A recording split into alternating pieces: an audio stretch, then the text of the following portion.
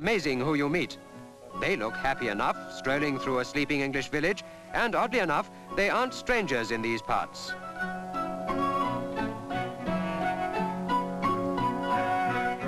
They live here at the Pestalozzi Children's Village, tucked away in the Sussex hills. Yes, we're still in Sussex, but thousands of miles can't separate the affection these Tibetan people have for their ancient way of life.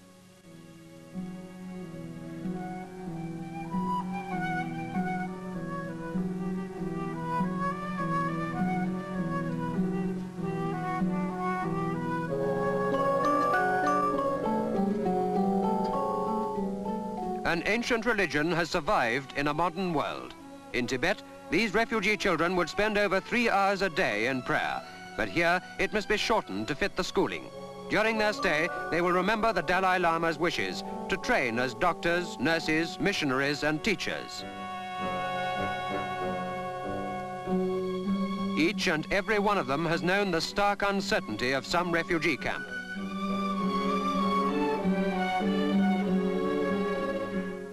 But surely there must be hidden mischief behind these faces.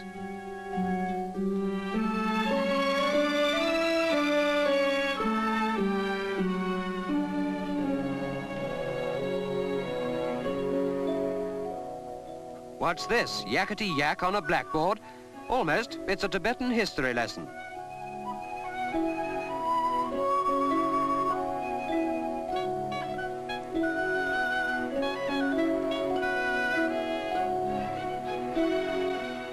Here's one little chap who's also having difficulty. No matter where you are, there's always someone who doesn't pay attention.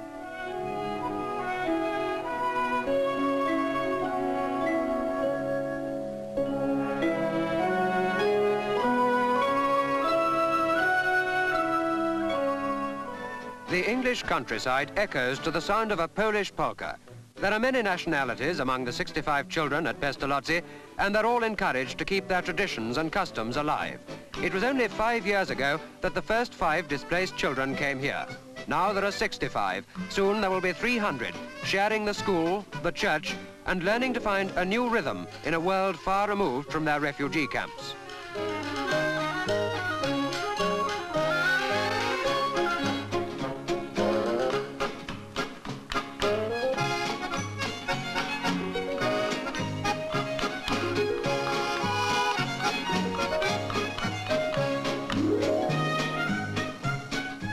This music may sound strange to Tibetan ears, but the message of happiness rings clear.